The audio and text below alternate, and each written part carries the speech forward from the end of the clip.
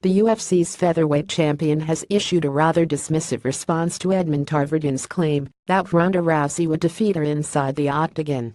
The downfall of the former UFC bantamweight champion Ronda Rousey was perhaps one of the most shocking declines in recent MMA history.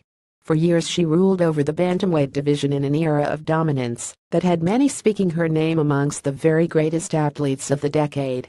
Rousey's star power, in a Prem Krieger era, managed to elevate the UFC to previously unheard-of heights, but like all great titans over the course of history, the fall that she endured is swift and thunderous.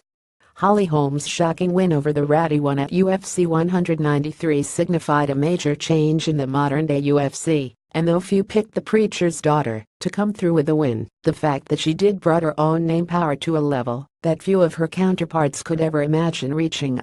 Rousey's stock did take a hit as a result of that stunning loss, but her UFC 207 comeback against then-champ Amanda Nunes really did prove to the world that she was nothing more than a shadow of her former self as Nunes pummeled her to a very one-sided first-round TKO. So naturally, it came as a massive shock to the world when her often criticized head coach, Edmond Tarverdyan, recently told Ariel Helwani that he believed that Rousey should face off against the dominant featherweight champion Christiane Cyborg upon her return to the sport. What really confused a lot of people, however, was that not only did he see Cyborg as the ideal second comeback fight for the former 135-pound champ, but he also believed that his fighter would emerge victorious if they did ever finally take each other on. Cyborg has been undefeated for the past 12 years and has established herself as one of the most vicious knockout artists in the game today. When you couple that with the fact that Rousey has shown some pretty glaring holes in her stand-up in the past, you would be forgiven for scratching your head at this latest comment from her divisive coach. Justino, herself, spoke to Ma Fighting recently about this admittedly strange comment and added a pinch of humor to her response, taking a subtle dig at both Tarverdyan and his semi-retired superstar fighter. If Ronda wants to come back for a fight, I believe it's better for her to fight Miesha Tate. I'm in another stage of my career. I wanted to fight Ronda when she was psychologically well and confident.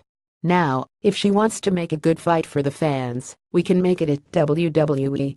It would fit perfectly to go to Hollywood, and for me would be another challenge in my career. And something brilliant, her coach would fit perfectly in her corner in WWE. He's nothing but a joke. Harsh words from the hard-hitting Brazilian, but in truth, a two-noob fight against the similarly semi-retired Miesha Tate would make a hell of a lot more sense than allowing Ronda to risk her health once again against the most difficult option available to her.